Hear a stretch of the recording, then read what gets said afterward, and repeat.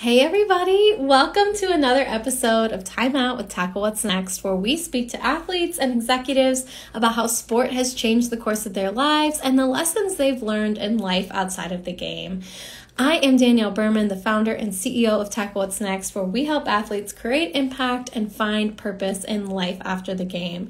And thanks for taking the time out with us tonight. We are talking to Natalie Hummel, who is the co-founder and executive director of Every Kid Sports, a nonprofit we love. They are committed to leveling the playing field and giving low-income families the same opportunities to get their kids involved in sports at a young age. The objective of Every Kid Sports is to cover the cost of registration fees for recreational sports to help more kids benefit from after-school programs. Natalie helped start Every Kid Sports out of her passion for athletics and the positive impact that sports can have on kids. She played volleyball herself at Colorado State University. She has a Bachelor of Science in Finance and Computer Science. And as an athlete her whole life, Natalie really understands the importance of sport and defining impact, the defining impact, I should say, that it has on individuals. So I see Natalie's here. We're going to bring her up on screen, and I'm so excited to chat with her.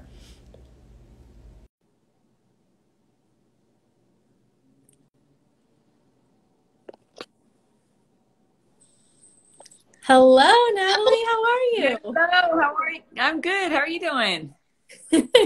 Doing well. Thanks so much for joining us. Great to see you. Yeah, it's so great to see you. Thanks for having me on.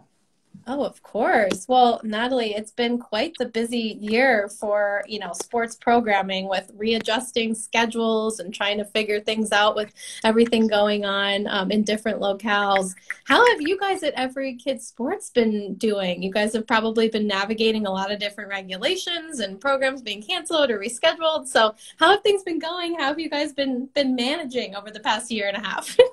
Yeah, it's been a crazy couple years for sure, or a year and a half. And we really took the time during the pandemic to rebrand and to kind of refine our programs. And I'm really happy to announce that we've actually opened our doors nationwide. So we're helping kids around the country.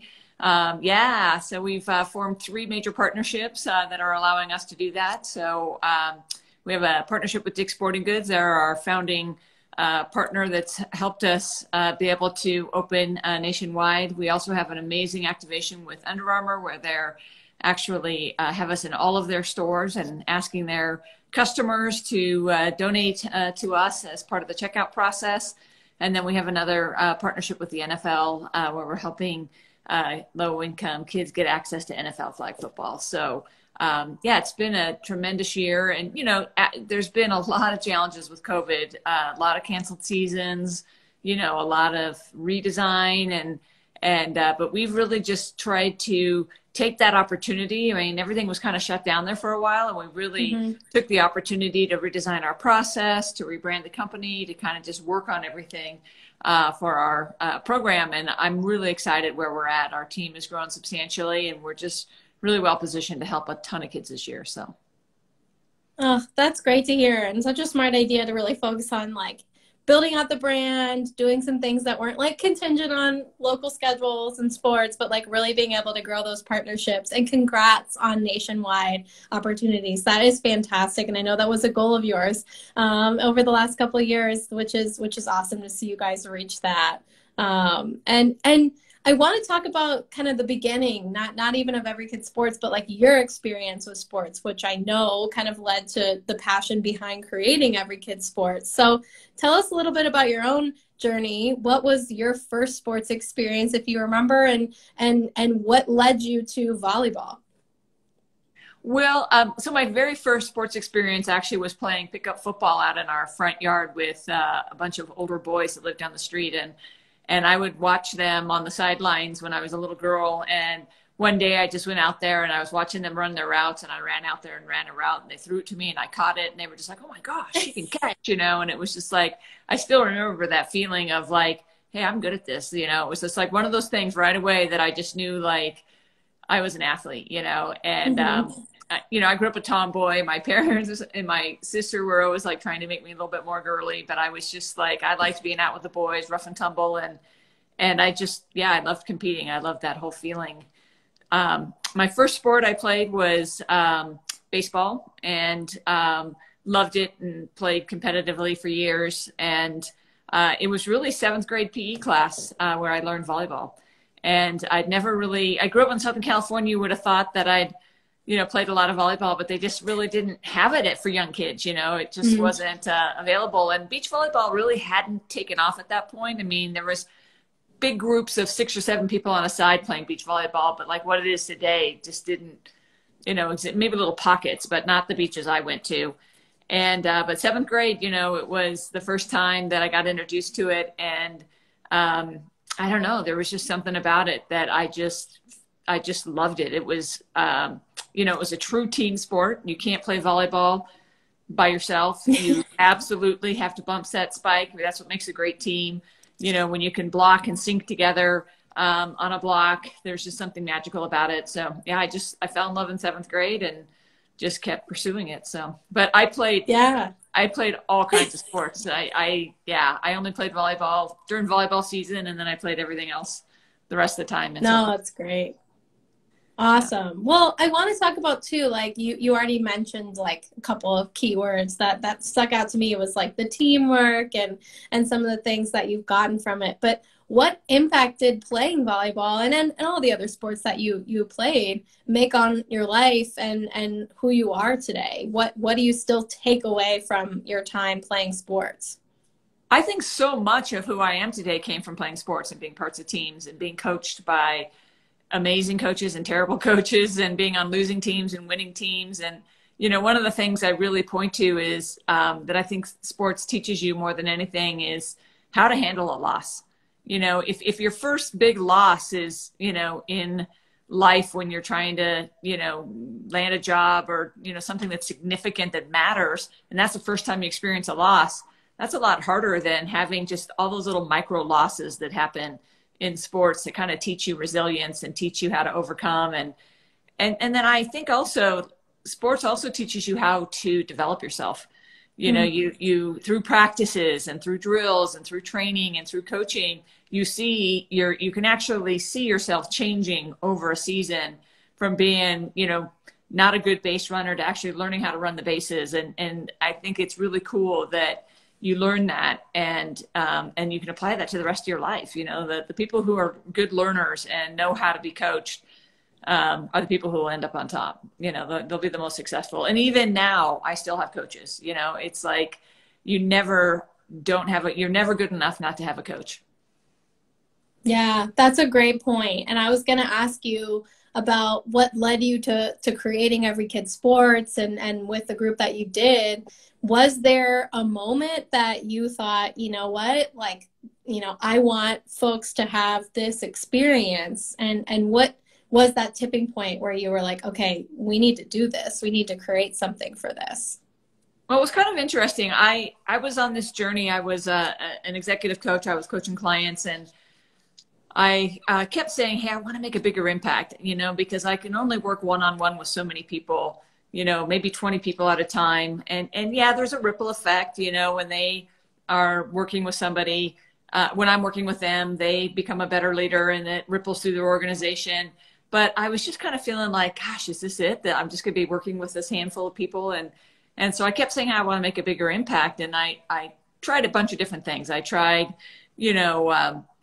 leading conferences and having a bunch of people in conferences. And I just found like, oh, that wasn't it either, because I wasn't really able to impact them. I'd get them all fired up, but then they kind of go away, and then, that there's no lasting impact there. And so I was just on this journey of trying to figure out what that meant for me. And through that, I met John Ballantyne. And John Ballantyne's the one who is like the original founder. He's the one who had the original idea, he and his wife. Yeah, I started talking with him, and as soon as he said, that 68% of kids weren't playing sports, the number one reason they weren't playing was they couldn't afford it. And he, had this vision of getting more kids playing. I was just like, I'm in. It was just like, it wasn't even like, it was just instantaneous. Like I found my purpose, and the more I worked there and the more we started working on things, it was just, I started off just volunteering, it was 5 hours a week, then it was 20 hours a week. And it was just like I wanted to be there more than I wanted to be anywhere else. So it's kind of how it all started. Oh, I love that. And I think a lot of the athletes we talk to expect that they should already know what they're supposed to be doing, when they graduate or when they retire from their sports career.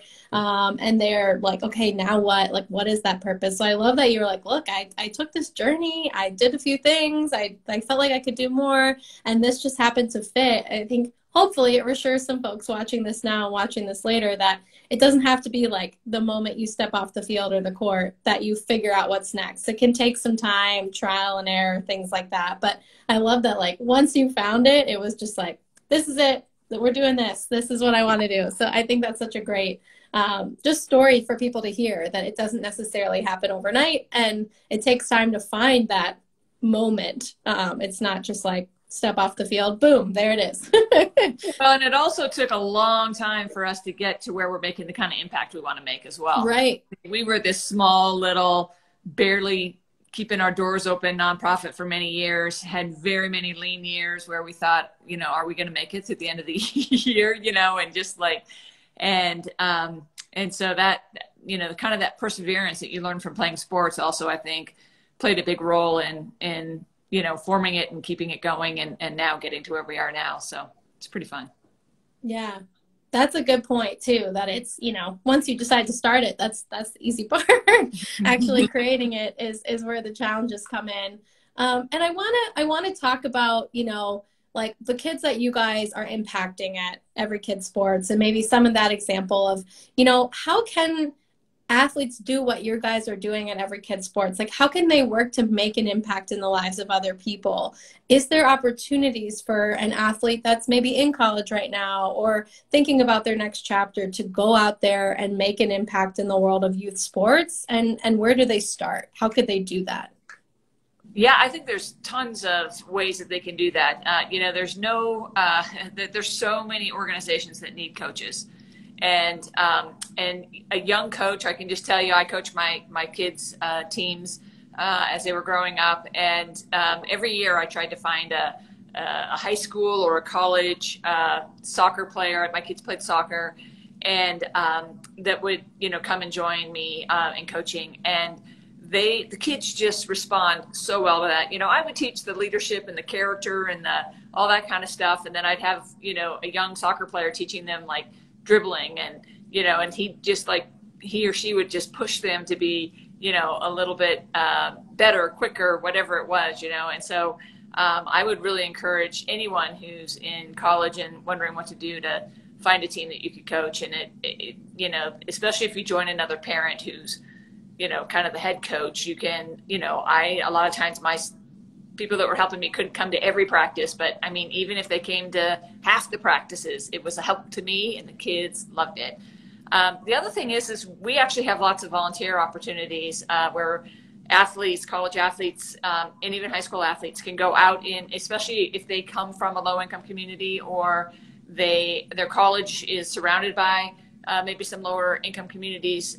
They can go out in the community and let people know about our program. The kids I really want to impact are the kids that aren't already showing up to a youth sports organization, mm-hmm. right? They're the kids that are really sidelined. Like they don't even see it as a possibility for themselves. They know that their family can't afford it. They don't know this is available, and they're just completely alienated from being able to participate. And a lot of times who we're helping right now is kids that are already showing up there. And, but when I get to help somebody that has, been completely sidelined and they get their shot, I love it. And, a lot of times too, it's a family that might have 5 kids, and each season one or two kids gets to play and the other ones have to sit out. And with our program, they can play every season because we pay up to 4 times a year per child. And so that's also really cool. But yeah, I think there's lots of ways that people can use all their skills that they've learned playing and give back in a really meaningful way. And I'll also say that anything that you do like that will really help you finding a job, because the kids that you're coaching have parents who work in companies and have businesses. And I coached my whole life growing up, and my first it wasn't really a real job, but a really good summer job that I had came from one of the parents of the young girl that I was coaching. And he, you know, was a call center manager, and he hired me to work in the call center. And it was an awesome, all my friends were jealous because it was just an awesome summer and Christmas holiday job, you know, and I came coaching, you know, so. Yeah, that's great. And I appreciate you sharing, you know, how people can get involved also with your organization. And I think where we don't necessarily hear a lot about is we hear about, you know, obviously these youth sports complexes growing and like how travel teams are picking up and it's year round this and year round that. And I think now more than ever, we need to be talking about how the fact, like you said, 68%, you know, I don't know if that's the number now, aren't playing sports because they can't afford it. And so that could be something that, you know, as a student athlete or as a professional athlete, regardless of where you come from, you could go into where you're playing and where you are and go into those communities, let them know about what you guys do, because I do think that's really important. And it doesn't have to be, you know, anything crazy. Could just be having a conversation with someone or going to a community center, right? Doing something that, you know, could just make a difference in that one kid's life that is like, I had no idea this, like you said, this existed. So I appreciate you sharing that. And is it still 68%? Yeah, it's actually worse for low-income kids. So only 22% of low-income kids are getting the chance to play. Oh my gosh. That's 78% of them are sidelined. And that number's gotten worse through the pandemic. We don't have updated numbers for it, but it's gotten, you know, it's gotten worse. Yeah. Well, I think that's really important to highlight. And I want to know, when we're talking about, you know, how sports has built people up, like, do you have a story from Every Kid Sports that, you know, maybe there's a kid that went through your program and is now, you know, doing something amazing? Like, was there a success story or a success story with an organization that you guys partnered with? Many? We have a lot of great stories, but one of our stories that we had a young gal who was playing rugby, and we helped her family be able to afford, you know, keeping her in rugby, you know, the last bunch of years. And she actually is the first person in her family to go to college. So she got a rugby scholarship. And we did this amazing thing. We did an essay contest where we sent out to all of our recipients and asked them to write an essay about, you know, what sports meant to them, or what did it mean to get the opportunity to play. And I mean, that was one story, but so many amazing stories, you know, kids going through a divorce, and the one staple thing they had in their life was their sports.